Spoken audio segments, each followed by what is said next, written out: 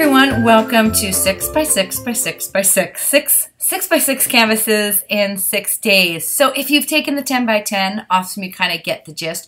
But if you've not and you're new to the series of workshops, basically I explore the idea of working in a media, keeping the color palette the same, maybe keeping the theme the same as the example in this one, using the poppies, but creating a story that goes beyond just one piece, but kind of extends through a collection of pieces. And in this case, we're going to be using 6.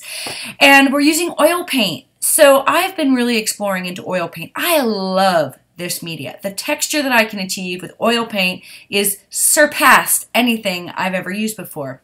However, I, like probably many of you, have heard some like really bad things about it. It smells, it's messy, people say, oh, they dabbled in it, they put them away.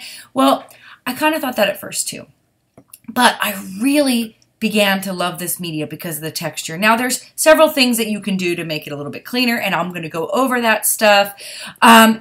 But this media does take a little while to dry. That's another personal thing. If you're an immediate gratification girl like me, that took a little bit of getting used to. However, it's such a faster media to work in. You'll see that in these videos, I'm able to achieve this beautiful texture and depth in really kind of a matter of minutes. And of course, they're time-lapse, so you're getting kind of the best of that process. But it is such a forgiving media to work with when it comes to layering on the color and achieving texture. And I hope to communicate that to you, kind of reveal my soul, in other words, when I'm starting to use this, because it's just this beautiful dynamic media, and it's going to be new.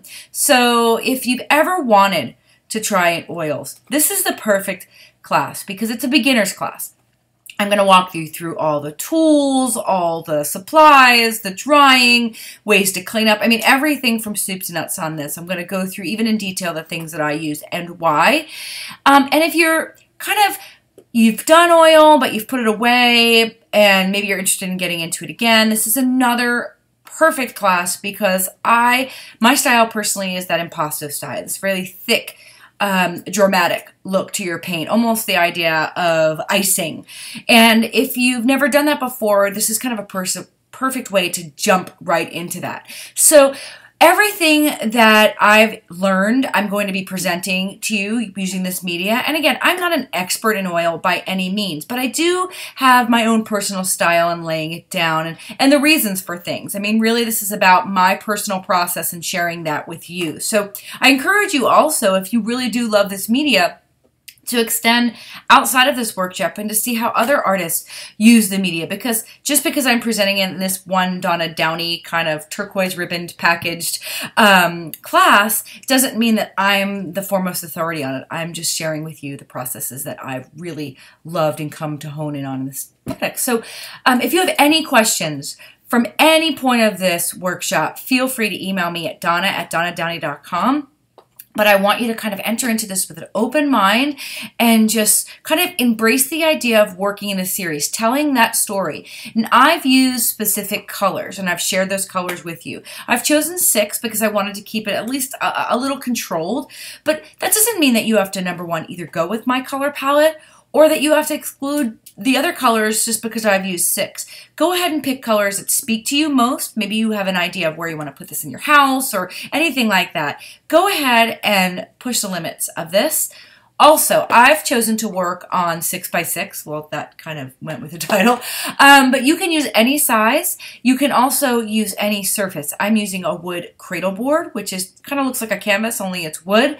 You can use anything you want. The only thing I would caution you against is using paper for the style of painting that I'm doing, just because I work so thick. It will take a long time to dry, and I think if you work on paper, it may not support the amount of paint I'm putting on there. It doesn't mean that it's not a viable source, because it is. You can paint oils onto paper. But for this workshop, I would say maybe not learning how to use the thick painting style on the papers.